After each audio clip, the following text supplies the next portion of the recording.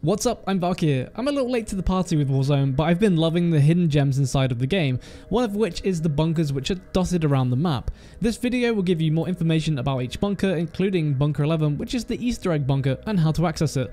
I'll also be covering 3 smaller buildings which can be entered also. To start, what even are bunkers? Bunkers are underground areas of the map hidden away behind solid reinforced doors which holds an absolute fortune of legendary loot, and some even hold special items. You're pretty much guaranteed to come out rich. In total, there are 11 bunkers on the Warzone map, and there are a few different ways of accessing them. First, we'll cover the bunkers that require a passcode to enter. Passcode bunkers can be entered by anyone who knows the code, so these will be hot locations on dropping. The first passcode bunker we'll look at is Bunker 1, which is located just southwest of the Boneyard. As this is the first bunker, we'll go through the steps of opening the door. Inside the main entrance, you'll go down deeper until you hit a reinforced door with a keypad by the side of it. Open the keypad and type 972-64138 and then press enter access code with your action key. This will then release the secured iron bars, allowing you to head inside and get rich. Bunkers contain elements of interest inside, so keep an eye out for anything which could be a future Easter egg. The second passcode bunker is Bunker 3, which actually isn't too far away from Bunker 1, located just northwest of the Boneyard. Inside Bunker 3, you'll drop down the ladder and run to the entrance, enter the passcode 876-24851, you're in for another loot-filled treat.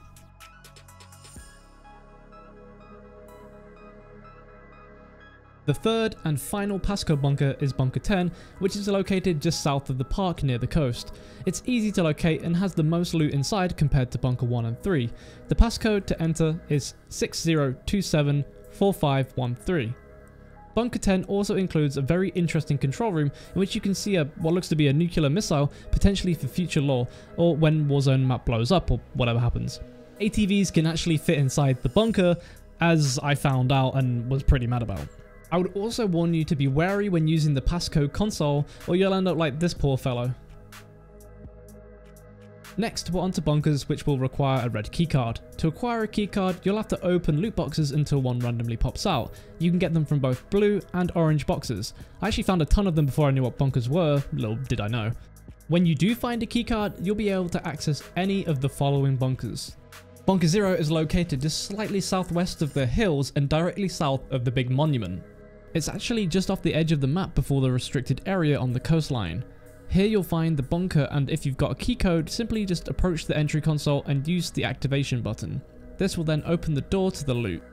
The keycard bunkers can sometimes include a special item at the end of the room, which can include a range of various cool things such as Juggernaut, Specialist bonus, Loadout drop, Foresight, amongst a ton of other cool things. That's one of the bonuses of finding the keycard and then accessing the bunkers.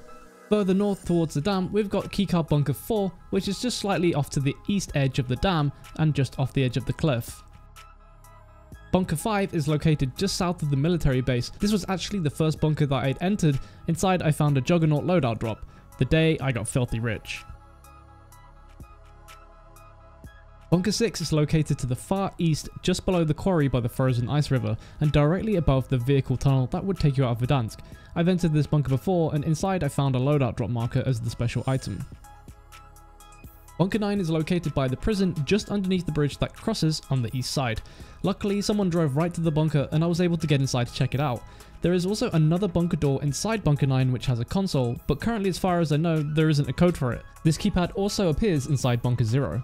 There are 3 numbered bunkers which are currently not active and most likely will become active during new Warzone intel missions. These are Bunker 2, which is located just to the west of Bunker 3, along with Bunker 7 and 8, which are located just to the northeast of the stadium, and they're right next to each other.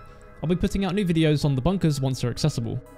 We've now covered 0 to 10 on the bunkers. Before we cover Bunker 11, we'll just quickly look at the shacks and buildings. These are basically a small room in which passcode is needed before entering. They're pretty small and only have a very small amount of loot. The first we'll look at is the building just to the east of the TV station. Passcode to enter this building is 27495810. As I said, these buildings are not too impressive, but hey, at least it's some orange loot box. The second door is at the farmland inside a fairly big building with red cocks painted on the front. Inside you'll find a little wooden door and an access pad next to it. The code for this is 49285163. Inside there's no orange loot, so I don't really know why this building exists. And finally, we have the prison shack, which is located just west of the prison. It's kind of small, kind of cute. The code for this one is 72948531. Again, inside it's nothing overwhelming, but you know what? It's at least a guaranteed little bit of loot. Alright. Let's get to the juicy one here. Bunker 11 is an Easter egg bunker and requires no key code or passcode to enter. However, you do have to complete a few steps before you can enter. The first step is to find an activation phone. These are phones which ring in specific locations around the map. On screen now, you can see the activation phone locations with a red circle. This will also be in the description as a link. Once you find an activation phone, one of two things will happen. Either the phone will just hang up, which means the activation phone wasn't the correct one, or you'll hear some Russian.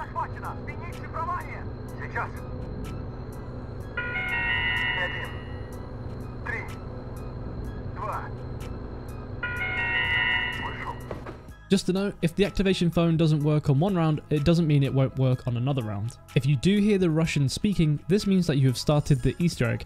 It's very important that you listen to the phone call if they speak, because they will then say 3 numbers in Russian.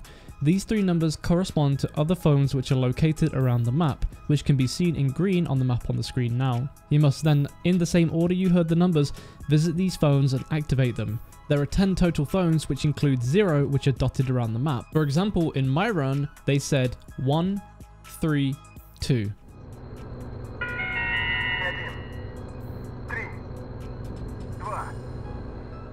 After you've activated them all in the correct order, it's time to head to Bunker 11, which will now be open for you to enter. Bunker 11 is just to the north of the military base on the edge of the map. This bunker inside has loads of loot and many different doors to enter. You'll also find an exclusive blueprint for a weapon inside and a strange broken wall to crawl through. At the back there is a big shiny red button which then clears steam from a room, revealing what looks to be a nuclear device. This brings me to the end of the bunker guide. Trying to get into Bunker 11 on solos was a crazy mission, but we did it eventually, and hopefully this guide helps you get some sick loot. If you have enjoyed it, make sure to subscribe, throw a thumbs up, and drop a comment. If you do know what the passcode is inside Bunker 9, let me know, but as far as I'm aware, it's still something that people don't know. Thank you for watching. If you want to check out my live streams, you can see them over at twitch.tv/Valkyr.